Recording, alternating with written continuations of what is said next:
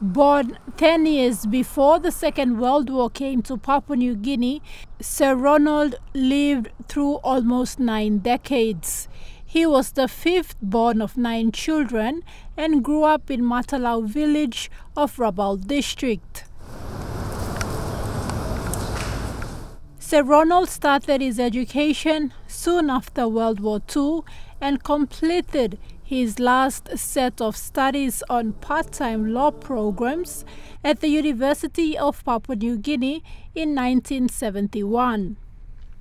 Training with Sir Paulius Matane, Sir Alkan Tololo, Sir Michael Sumare, Sir Seri Pitoy, and a couple more students. After graduating with a teacher's teaching certificate, he came back to East New Britain and started teaching in 1957. His first teaching post in 1957 was Torchbearer School, run by the Methodist Church in Rabaul. After Torchbearer, he was transferred to Winnemami Intermediate School and taught there for 3 months before being transferred to Kerawat School for another 3 months. He was then sent to Kenrian to start the school there. After Kenrian, he came back and taught at Waterhouse Memorial School in Nodu. He then went back to Pilapila to teach there and later other schools in East New Britain and Thalassia in West New Britain. As a committed man to his life in the public service, Sir Ronald began his career in 1957, where he taught at various schools in East and West New Britain, Morobe, Gulf and NCD.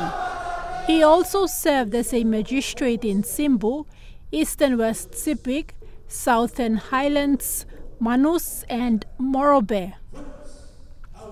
During the German and Australian colonial administration periods, at independence and after independence until his passing.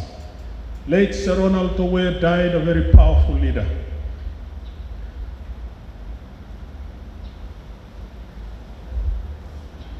In this regard, we have a sense of great loss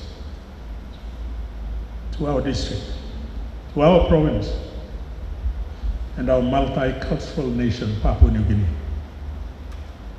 Late Sir Ronald ToVue's life and development contributions, both physical and spiritual, and achievements in government and community relations in Papua New Guinea and the global community are so many and were recognized by the Queen in her awards to him of, I quote, the most ancient and most noble order of the Thistle Knight, unquote.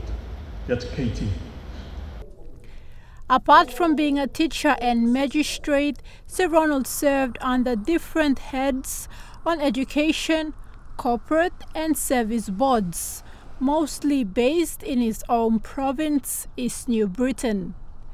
Thekla Jogo, National EMTV News.